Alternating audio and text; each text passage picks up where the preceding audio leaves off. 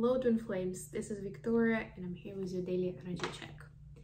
Welcome to my channel, whether you're new or coming back. I'm excited to have you here today, and it's actually going to be a special reading as it is Halloween in the Western tradition. Tomorrow is going to be All Saints Day, and actually All Saints Day is a much older tradition and celebrated in many more countries around the world.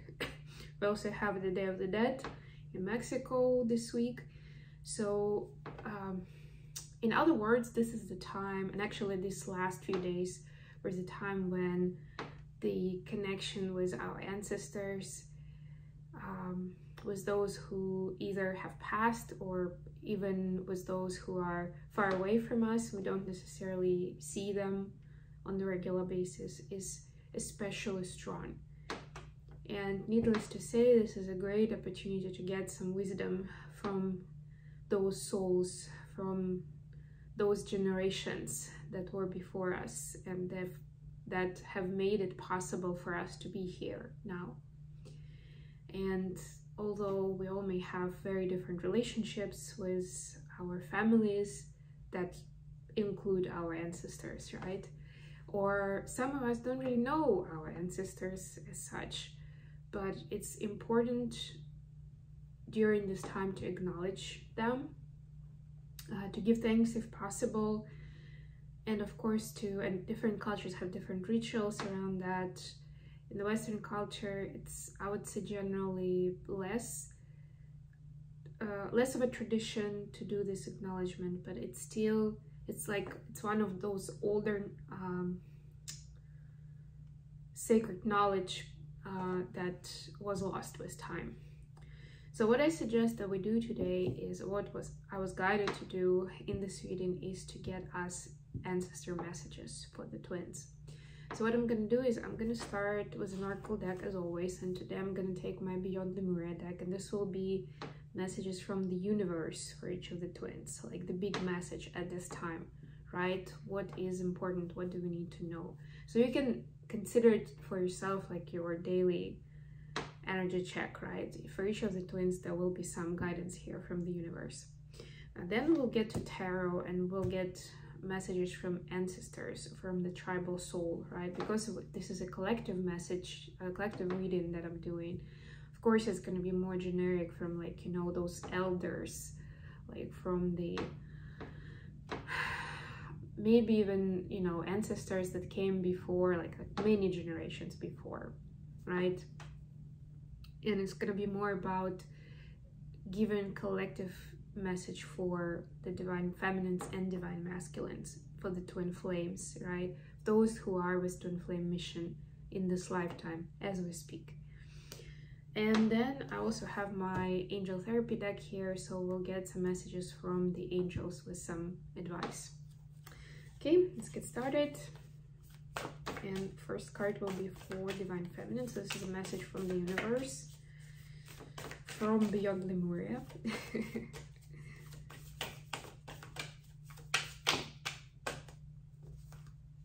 We have 3 actually. That's fine, I'll take them. I'm guided to take them all.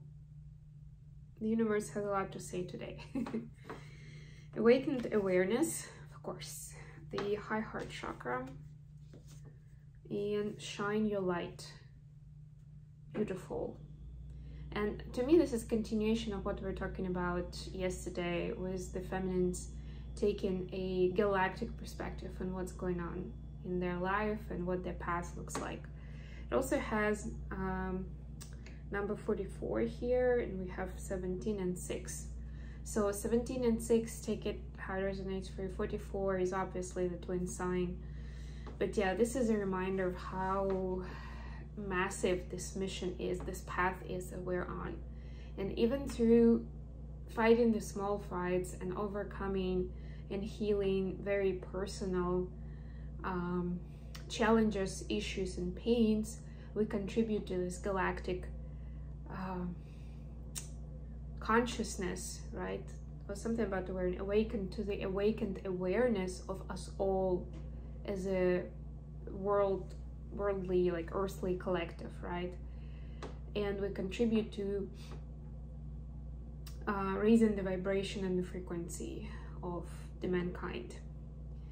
So this is your message of the universe, to remember about that, to be patient and kind to your heart. And the high heart chakra is a bit of more advanced information on the chakra work, because it's not the same as the heart chakra, and you can do your research on that. I just don't want to get too deep into that, because I feel like there's going to be a lot of information in this reading today, so I don't want to make it too long. But yeah, it's if you know why it's important to acknowledge the high heart chakra. If you don't, you can, and how it's connected with this massive mission we have, and even with the Twinflame mission specifically. And it's very important to keep shining your light and raising this awareness in the world.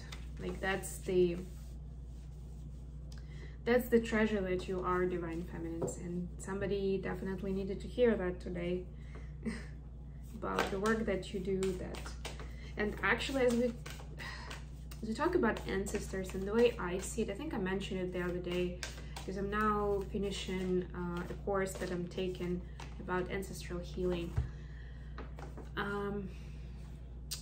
Yes, I know from my personal story, like firsthand, how the generational karma and the heritage, let's put it that way, from the ancestors could really impact our lives even before we know it. And now I've actually added, and I've known it for a very long time, from my childhood for a lot of it. Even though I didn't have all the vocabulary, I still had the understanding.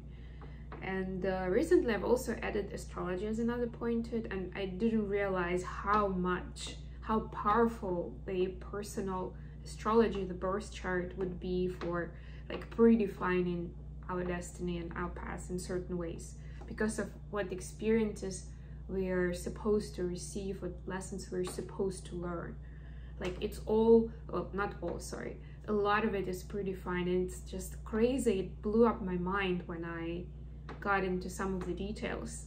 It was like, wow, it's just then a matter of how, when and who, you know, the details. But certain milestone events were supposed to happen.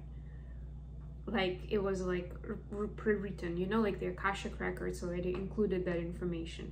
It was just about the details then how it will happen. And with ancestors, I find that even if you don't know a lot about your ancestry, even if you're not sure where to start, or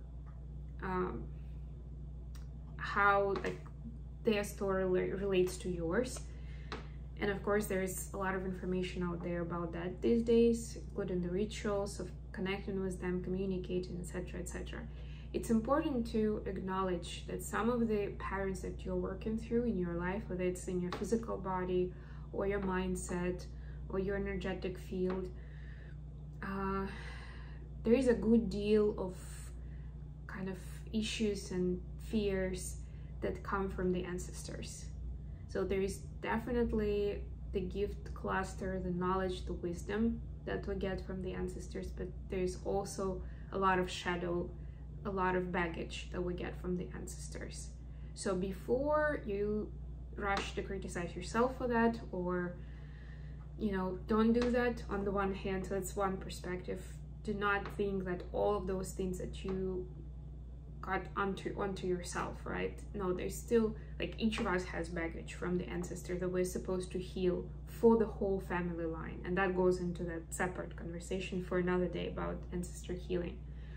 From a different perspective, it's very important to do, even if you, like I said, don't know where to start, who they are, what the connection is, you don't know the rituals, it's still important to understand that by doing healing in your own right, for your own life, in whatever you see that's coming up in yourself, you are doing that work.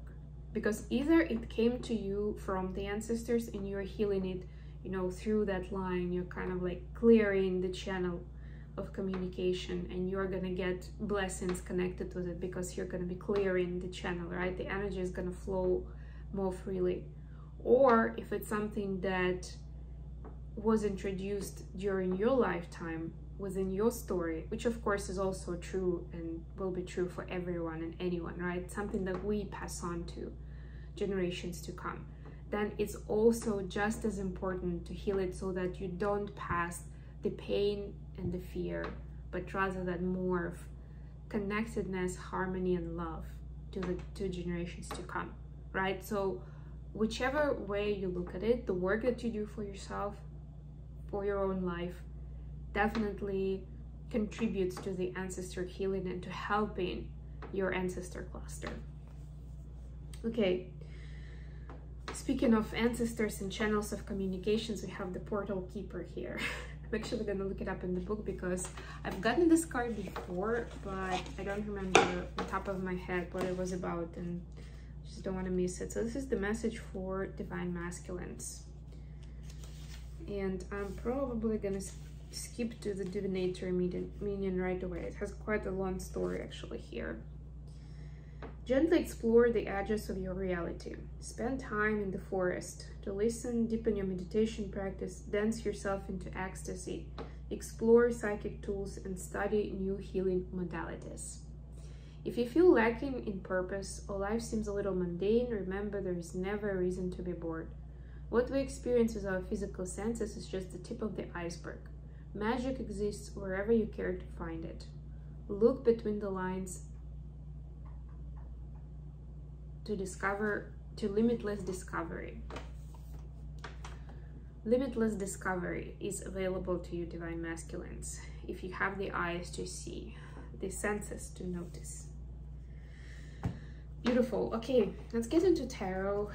And just as I was looking at the cards a few minutes ago, I decided that I'm just going to use different decks for DF and DM. So this is my Dream Keeper's Tarot. I'm going to use it for the messages for Divine Feminine Collective from the Ancestors, from the Tribal Soul. What do Divine Feminines on the Twin Flame path are supposed to know at this time? Messages from the Ancestors. What is the extra information? What is the new end goal?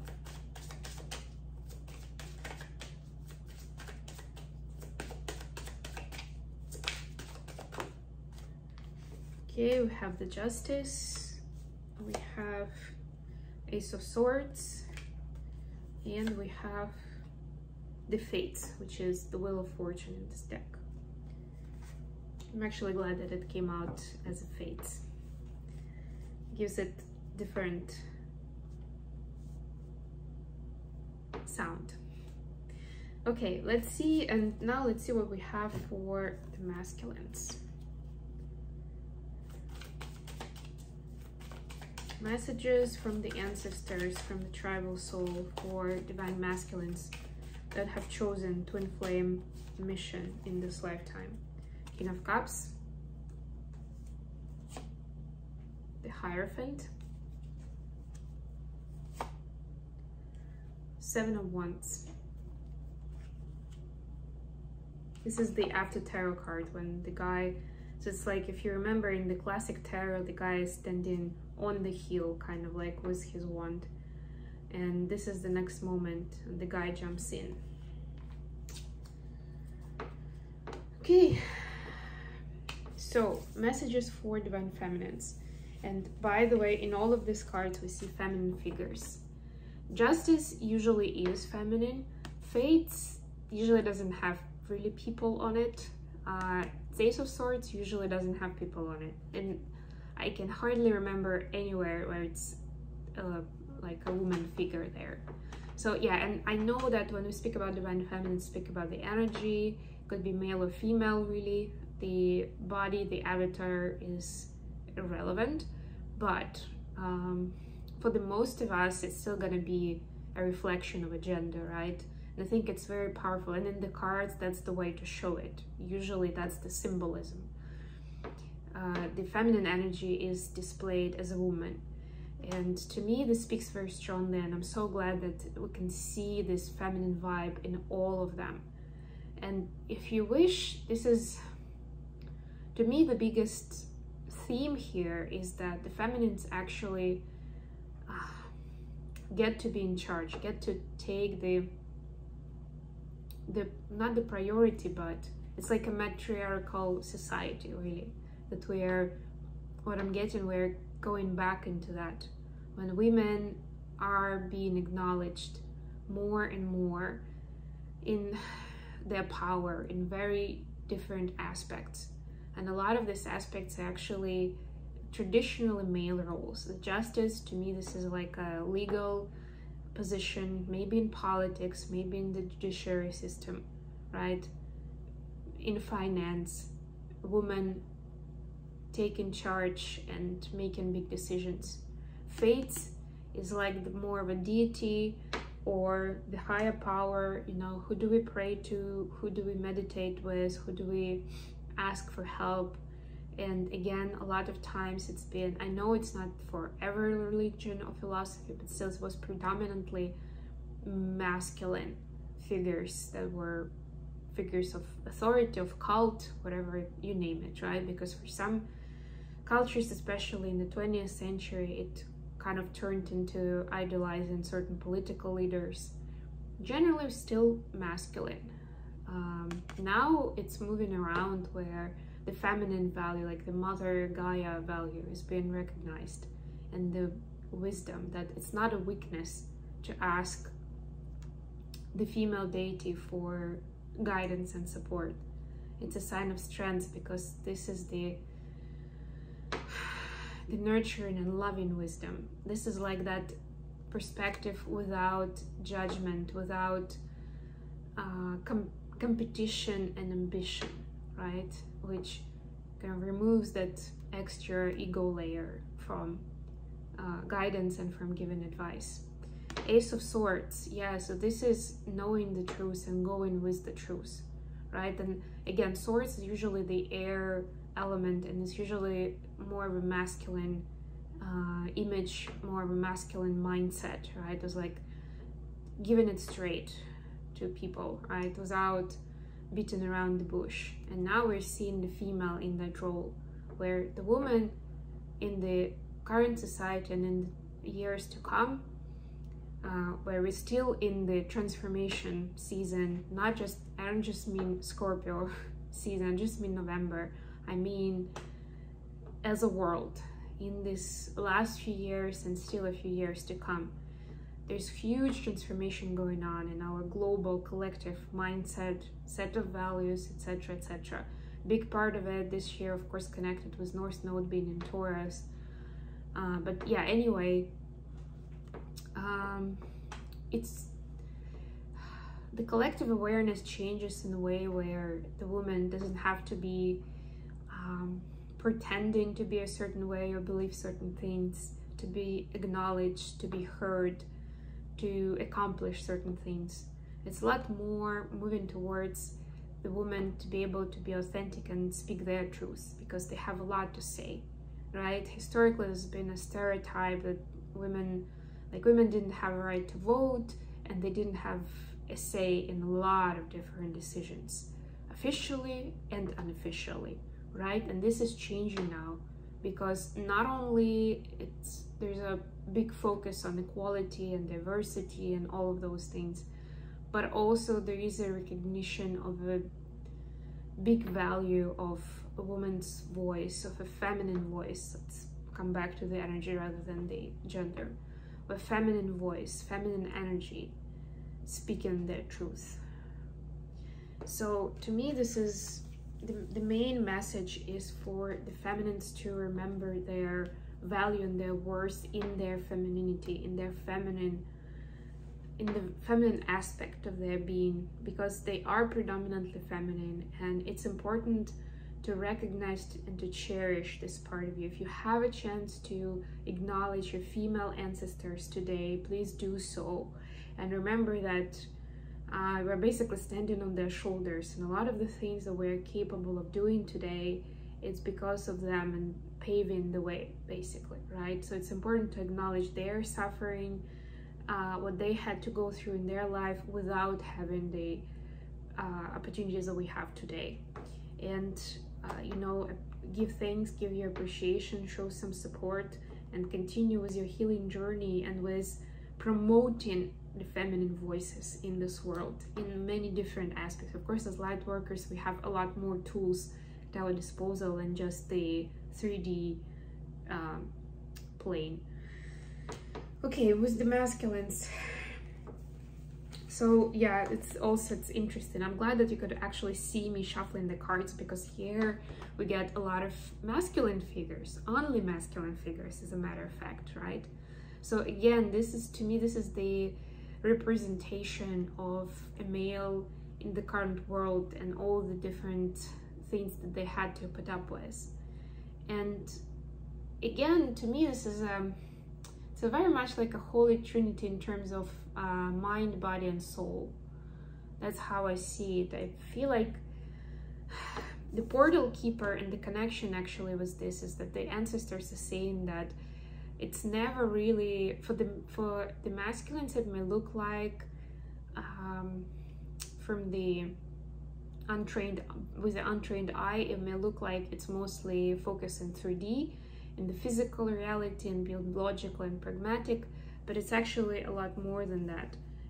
And divine masculines are just the brighter representation of it. And you know, as we all know, like, our journey is not just about separating ourselves from everybody else, right? And just being this, it is partly that, like, right, being the guiding light and being the leader for people who have the eyes to see and who need that message that we have to deliver.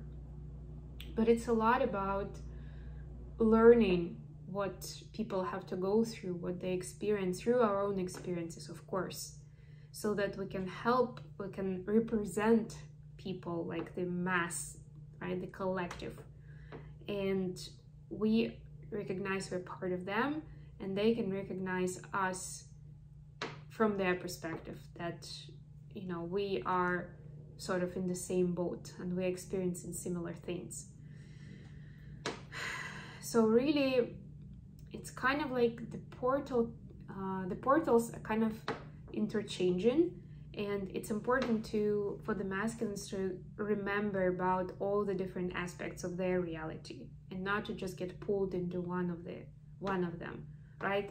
Most of the time they're pulled into the physical battle, the physical profile. You know, they are expected to do different things physically from other people, and I mean that both in terms of, like, you know, strong man, like man the protector, and again, I'm diving into the gender here, but this is just to make my symbolism a little bit easier, but it will work just as well with the different gender still representing the masculine energy. So yeah, like the man, the protector, the stronger one, right? Like carrying the physical weights, the burdens, also physical perspective in terms of sex, and being more active in terms of flirting, in terms of attracting female, you know, like being just more active from that perspective. That's also physical, and with sexual relationship, of course, as well, right? Like there's a lot of pressure from the physical world, and usually that's what distracts from the rest of it. But there's also the soul perspective, right? And the guidance that we get, and the divine masculines get even more straightforward guidance of like, do this, don't do this, do this, don't do this. And yes, a lot of their learnings come directly from the karmic situations and the experience in the physical. But it's still it's important to remember that just because men are largely focused in that physical realm, it doesn't mean that spiritual part is not important for them. It's just as important. There's a very direct link, there's a very direct portal between the spiritual and the physical body. And just as much, there is a portal that connects the emotional body, right? And this is where the mindset goes to. Although it's kind of different if we speak about elements of, this is water and mindset is more about air. But still, emotions are building our values. They are speaking to our passions, to what we like, what we dislike, right?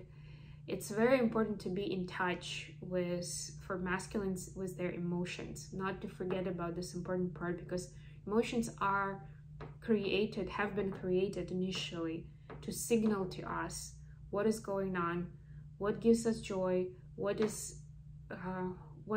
we feel is dangerous to us, or what we are fearful of, right? So they're just as important, again, to connect all the three different aspects of reality. And again, for masculines, it's important to acknowledge at this time, if possible, your male ancestors, people who have been there before you. If you don't know your own ancestor, not many of them, maybe there were some other elderly figures of authority or mentors that you have looked up to, especially those who have passed, but even those who still live. It's important to acknowledge them as well, because especially with this reading, as we talk about the collective consciousness, the awakened awareness, right? It's very important to kind of not to separate artificially, like, okay, these people I'm included in my circle, these people I'm not. It is important, and blood, family, and relations are important, but you'd be surprised how important are those people who were in communication with our blood relatives, right? And if you start thinking about it that way, you would see more and more the connection to the collective and large, right? This brings us to the natural law of unity, that we're all one, that we're all connected. It's not like this is me and this is my space, this is you and that's your space, and you do what you want, I'm gonna do my thing, right? There's still this sense of connectedness, that of how we impact each other. And with ancestral healing work, you can see it on a much larger scale. So ancestors are trying to say to divine masculines, yes, acknowledge these people, understand that what you're going through right now is at large a product of their activity. And that means, again, both positive and negative things. We are in a much more advanced society, much more efficient society, especially when it comes to male figures and what masculine figures were expected to do, say, even 50 years ago, and what their roles are right now, right? So it's a lot more advanced, it's a lot more open-minded view. But there's also a lot of new struggle, because as we get more information and we become more aware, we get more questions, we get more moral dilemmas, and we get more problems to solve as a result, right? So there are both aspects. Okay, last but not least, let's get a card of guidance from the Angel Therapy deck for Divine Feminines watching. So this is from the angels. This is a different group, right? So we recognize that among the different higher entities in ethers, there will be your ancestors, there will be other guides, and they're more kind of assigned to you. There are some dedicated guides, and they can include ancestors or may not include them. There are other guides that kind of here and there, and they may come in for a little bit and then just to deliver a certain message, and then they go off. Archangels and angels, of course, a different cluster of ascended masters. So yeah, but they all have a role to play in your past. So this is like so we've been getting our messages from different groups, right? First it was like from universe at large, like higher power, what they have to say, the divine message. Then we had messages from specifically from the ancestors, from the tribal soul, and this is the message from the angels. This is a different group of entities, and the card is mediumship. Again, you just can't make it up. It says you have the natural ability to connect with departed loved ones. Not joking. Yes, you have that ability, divine feminines. If some of you were doubting it while I was doing this reading, this is your confirmation that you have that ability. This is part of your gift cluster, and the angels are reminding you about that ability, especially if you have some questions to your ancestors, so you would like to get some help from them, or just to start the communication, because one of the important findings that I got from the course that I'm taking now is that it's important to give ancestors the opportunity to speak. And that's like their biggest hope and need and want, to be able to be heard. And not even like because they want to change the course of history or like tell you a story of like some lessons that they've learned, maybe, but for the most part it's even to be heard, to be able to tell their story is important. So I guess it's important at this time to build that connection. You have a great opportunity during this time of, because like I said, this week was still like Halloween is today, but we're moving towards All Saints Night, and there will be even official holidays like later in the week, like on the 2nd and the 3rd of November in different countries connected with this. So there's still, you know, you have a good few days where you can do this work and build these connections. What do we have for the masculines from the angels?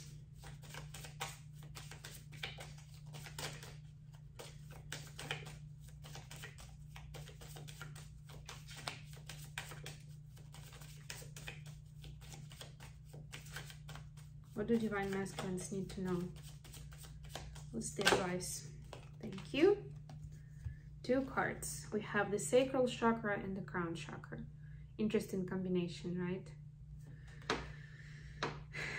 Pay attention to your ideas, as they are messages of true divine guidance sent in answers to your prayers. So what I'm getting along with this is that the ideas may be very brave, very blunt, very innovative to what you were thinking about or you would normally expect, right? But it's important to acknowledge this, at least to write them down. If you're not ready to run with them right away, at least write them down so you don't forget. It's very important. And maybe just as unexpectedly, you'll see another link and another thread and another message from other sources where it will all make sense to you. And then we have the sacral chakra. You're highly sensitive to chemicals, additives, processed foods, and energies right now. Respect your sensitivities by avoiding harsh items, situations, and relationships. Yeah, so if you do the chakra work with your sacral chakra. If not, just take it easy on yourself, divine masculines, during these few days, because you're extra sensitive at this time. I would say, like, because we're in the eclipse season during these 2 weeks, between the, like, basically another week, you're gonna be extra sensitive to everything. And again, we are being drawn, as you can see in this card, to all the levels, right? The body, the mindset, and the soul. So yeah, be kind to yourself, be tender with yourself, and take it easy. Be more perceptive to the messages. And actually, the easier you will be on yourself, or the more diligent you'll be on yourself with in terms of healthy lifestyle, the brighter the message will be that you will hear. Okay, I hope this has been good for you guys. Thank you so much for joining me today. I wish you all the best. Happy Halloween if you're celebrating. And of course, I'll be back with more messages very, very soon. Bye, everyone.